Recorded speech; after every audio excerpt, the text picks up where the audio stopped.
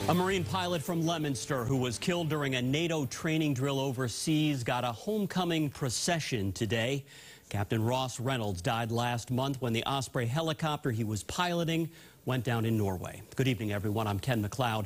Reynolds' body was returned to Leominster today, and WBZ's Paul Burton says people lined the streets to pay their respects. It was a hero's welcome home for a Marine captain from Leominster. On Saturday, the remains of Captain Ross Reynolds returned back to Massachusetts.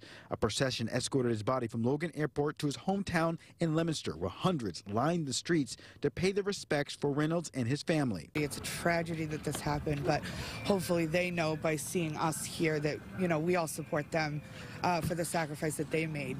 2 fire trucks draped the American flag over Electric Avenue as the procession made its way through Fitchburg on its way to the funeral home. Both sides of the streets were surrounded by friends, strangers, and military families. It's very important for the family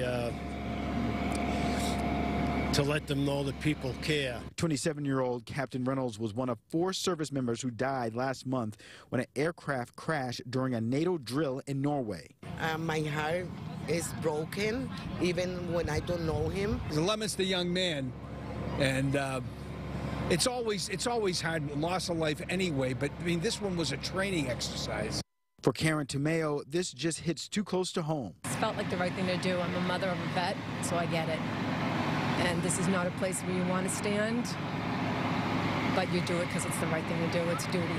Those that knew him best say Captain Reynolds was the type of person who could light up a room.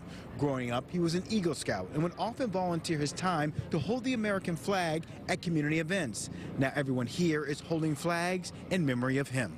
I think it's important to show Ross's family that we appreciate his sacrifice, and it's important to take time out of your day and recognize what our military does for us. From downtown Fitchburg to the Anderson Funeral Home on Clarendon Street, the outpouring of love was powerful and palpable.